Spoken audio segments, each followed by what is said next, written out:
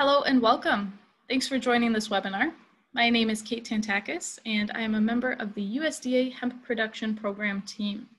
I'm here to talk to you about obtaining a USDA producer license and what it means once you are licensed with the program. So this talk is specifically geared towards pilot program participants who are going to be transitioning to the USDA license on November 1st. I'm going to be flipping back and forth between a prepared PowerPoint and the website so that you guys can follow along as I talk, as I grab resources, show you where applications and reports are, as well as additional information about the program. So with that, I'm going to share my screen and we can get started. I want to start by providing a little bit of background. In 2014, the Farm Bill allowed hemp to be grown in the US under state pilot programs that were research-based. The 2018 Farm Bill removed hemp as a controlled substance, got rid of the requirement to have a research program, and directed the USDA to develop a domestic hemp production plan. So under this USDA plan, we are able to license individuals, and we're also able to approve state plans and tribal plans that follow our interim final rule, the rules laid out that will soon be finalized next year in 2021. So you are members of states that opted not to submit a plan, but have you, the producer, come to the USDA directly. So I'm going to pan over to the website for the first time. We're going to start at ams.usda.gov, go to Rules and Regulations, and Hemp, and this is where we'll begin. On this page, you can find the 2018 Farm Bill at the top here.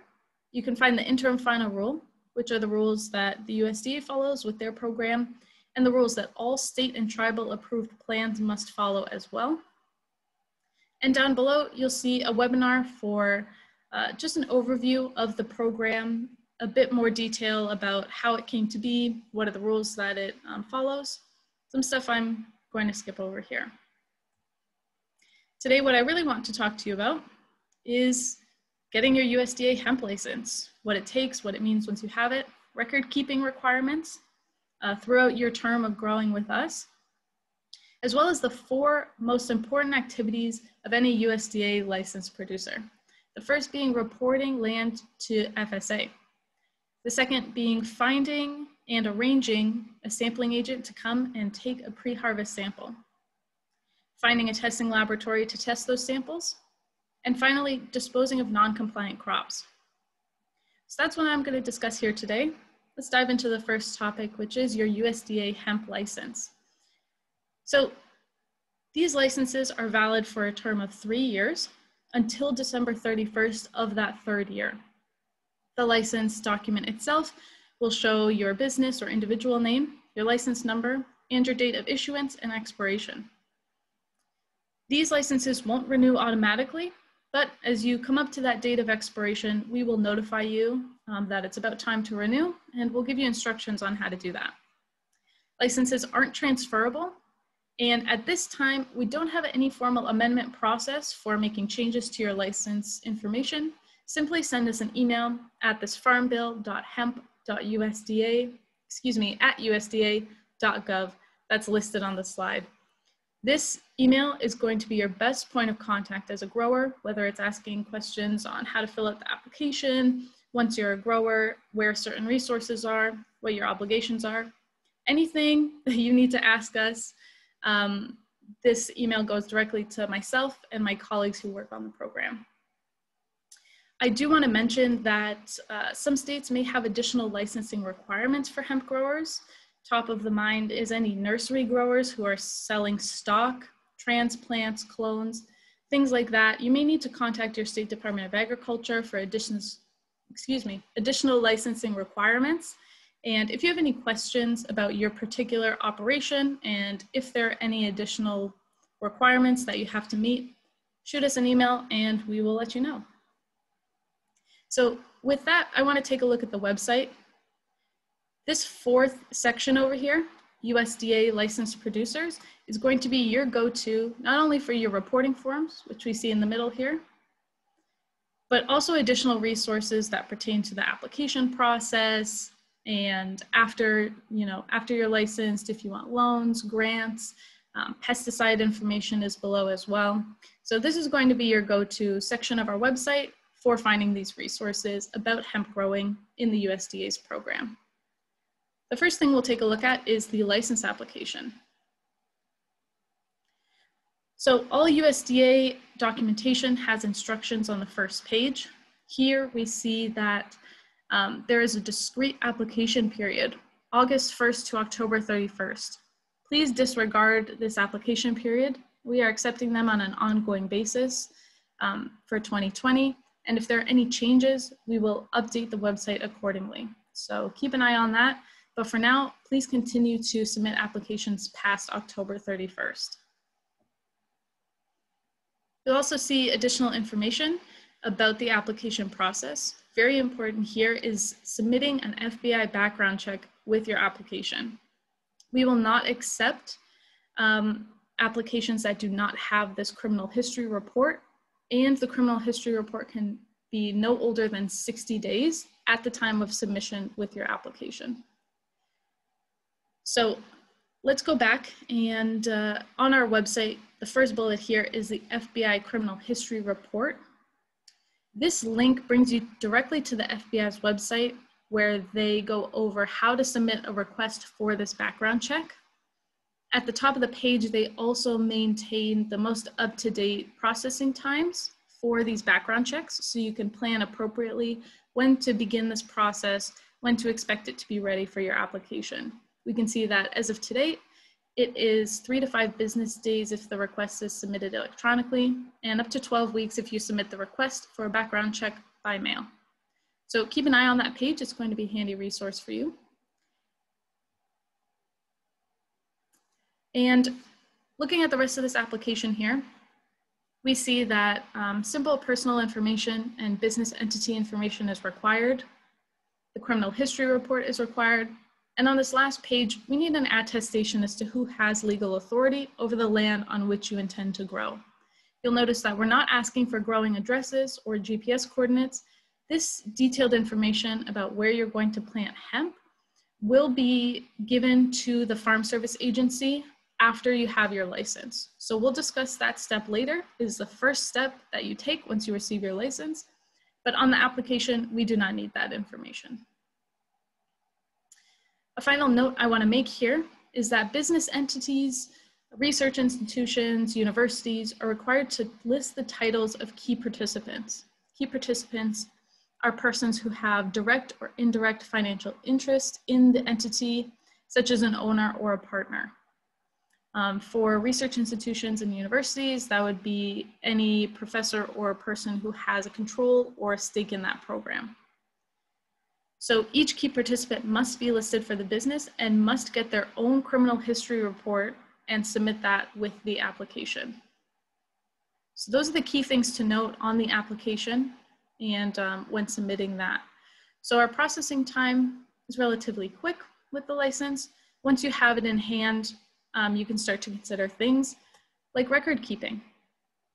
Once you have that license, record keeping begins. We need you to maintain records of where you're growing hemp, where you're getting your hemp seed from, when you're planting, any methodology that you're using to harvest or maintain those crops.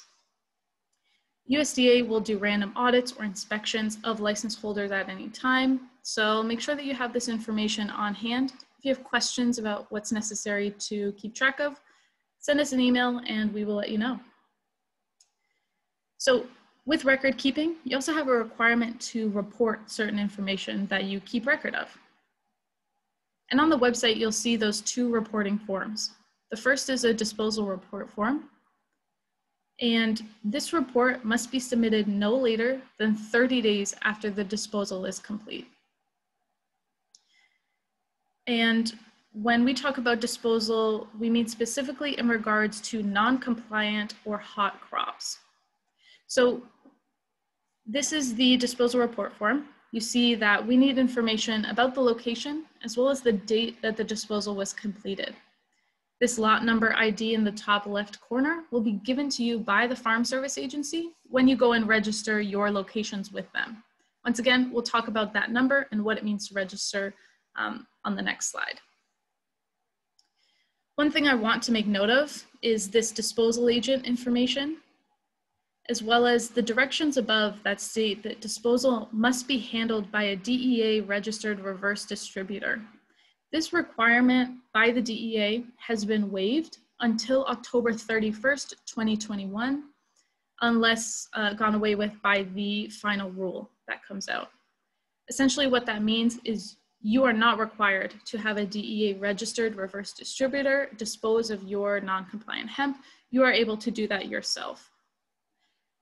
Later in this presentation, we'll talk about disposal methods that you are able to take with your hot crops. So the second report form that you must submit is only required to be submitted once a year on December 15th, and this is your annual report. Essentially, what we're looking for is the amount of crop planted, disposed, and harvested in each of your growing locations.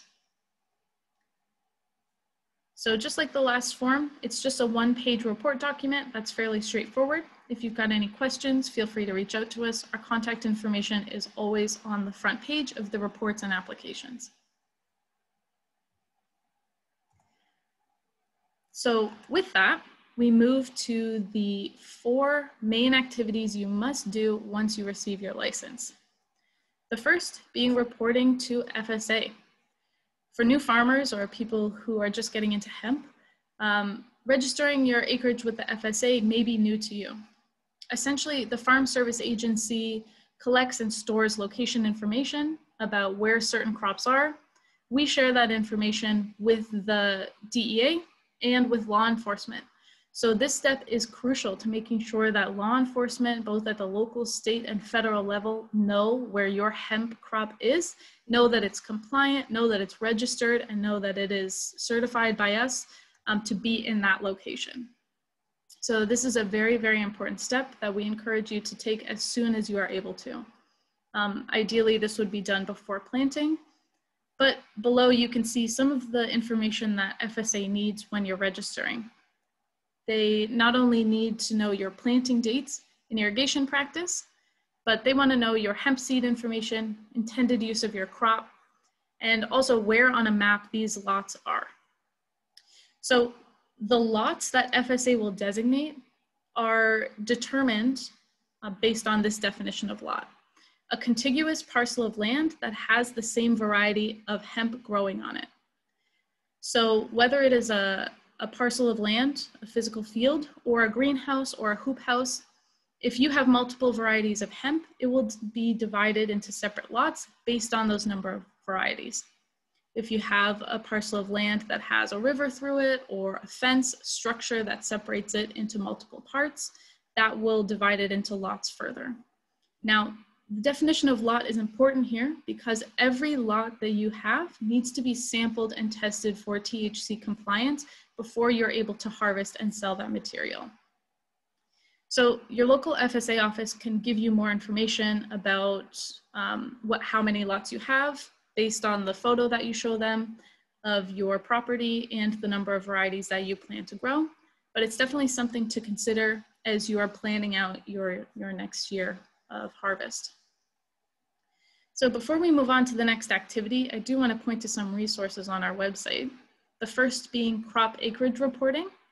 This is a PDF that FSA has given to us. It helps first-time farmers and new growers with the USDA get acquainted with the Farm Service Agency and how to register acres. There's a number of FAQ on the first page and the second page here, as well as more information about what the FSA needs when you go into the office to register those acres. There's resources on how to find your local office, but I will refer back to our website and find that link directly on our page. This fourth bullet here, Farm Service Agency Field Office Locator, will bring you right to their page where you can click on your state. Let's go to Broome County and see exactly where FSA is located. We see that USDA has 2 service centers, one in Binghamton and one in Cortland. Only the Binghamton office has a Farm Service Agency located in this service center. So if we click into that FSA link, we can see contact information for the director and another manager who works there. If you've got questions about this process, you can reach out to them directly if you're in Broome County, and also reach them by phone or fax as well. So that's everything you need to know about the FSA and registering lot numbers. Be sure to keep those lot numbers handy for your reporting. It's critical for us that you do this step as soon as possible. So moving on to activity number 2. Since you are coming from a pilot program, you are likely used to your state or regulatory authority arranging for sampling and testing for you to determine compliance. As a member of the USDA program, you are required to arrange sampling yourself. What this means is you are in charge of finding a sampling agent to come out and do the sampling. You are responsible for making sure the sampling agent is aware of how to do those samplings, how to take those cuttings. And it's also your responsibility to find a testing laboratory for them to mail that sample to. And this is a new industry need, sampling agents as a whole, that the hemp industry is just being introduced to with the USDA program. So we are still working on building resources for you all as to how to find those sampling agents. And it's important that as we begin November 1st to license these new program participants, that you all are sharing information about sampling agents.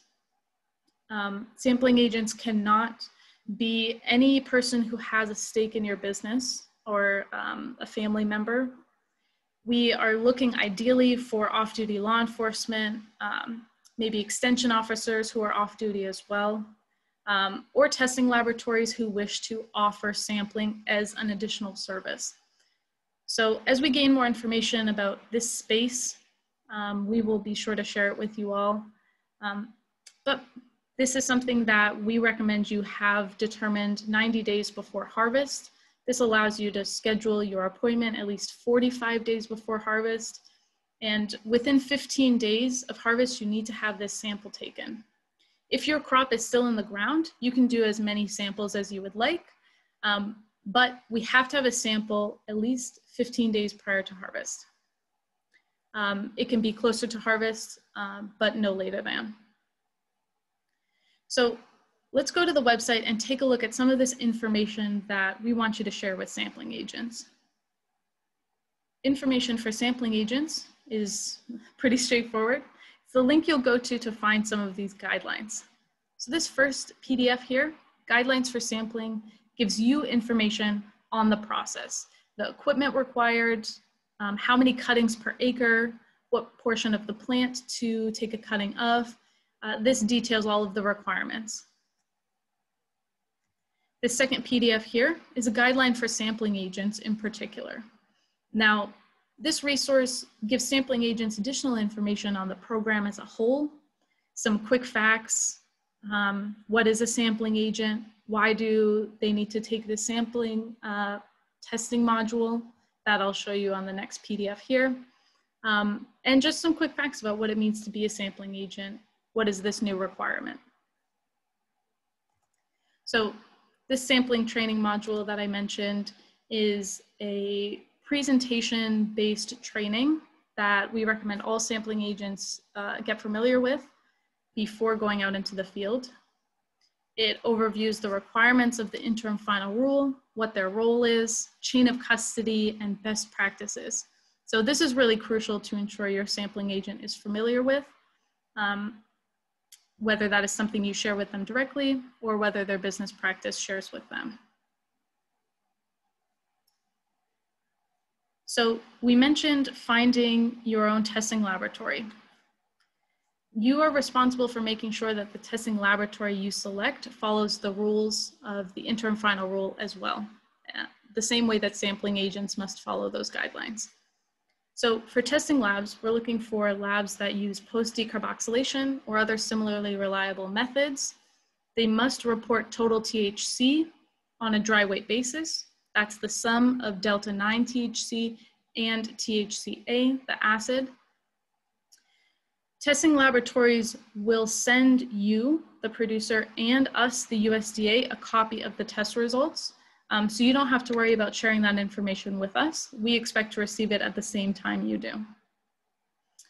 Now, to assist you in finding laboratories that meet the requirements of our interim final rule, we have a tab on our website titled Hemp Analytical Testing Laboratories. You can search by location for labs that have attested to us that they are aware of the requirements of the IFR, and they test material in accordance with those rules. So definitely check out this resource as you're looking for a laboratory to utilize. So the final activity is disposal of non-compliant crops. We saw the disposal report earlier. For disposal of these crops, your options for disposal are plowing under, disking, mulching, burial, burning. There are a number of methods that you can use when disposing of non-compliant crops. So I will mention that you are able to test your hemp as many times as you would like, as long as it is in the ground. Whether you receive a hot test result, you are able to retest that material as long as it's still a standing crop. The minute that it's harvested, if those results come back hot, we cannot do any further testing or sampling of that material. It must be disposed of. So with that, we wrap up the activities that you must do every year as a member of the USDA Hemp Production Program. Report to FSA your growing locations for that year, take those pre-harvest samples, have a lab test that material, and dispose of anything that comes back as non-compliant. You're not required to grow every year that you hold this 3-year license. There's no minimum or maximum acreage, but any year that you are in operation, please make sure that you're doing the aforementioned activities. So with that, that wraps up sort of the ins and outs of being a USDA licensed producer. As you saw on our website, there's a host of information regarding pesticide use, grants, loans, a suite of resources that are available to you as a member of the USDA production program. As I said before, please feel free to email us any questions you have at any time about anything. We will do our best to help you along through this transition. Please begin to get those background checks done if you need to be licensed on November 1st and begin working on those applications. Thank you all again for joining this webinar, and we look forward to working with you.